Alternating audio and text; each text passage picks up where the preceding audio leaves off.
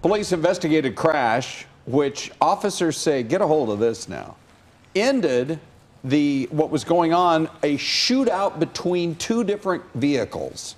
It all happened in this neighborhood near 7th Street and Southern. Can you imagine shots being fired as these two cars go rolling down the street?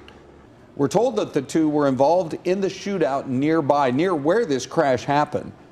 The drivers at least tried to take off, but one of them crashed into a third vehicle, somebody just in the wrong place at the wrong time at that intersection. Two people taken to the hospital, not because of the crash, but because of the gunshot wounds they suffered. A third person taken to the hospital, going to be okay. By the way, no one in that third car that just was kind of innocently driving through the area was hurt, and thank goodness for that.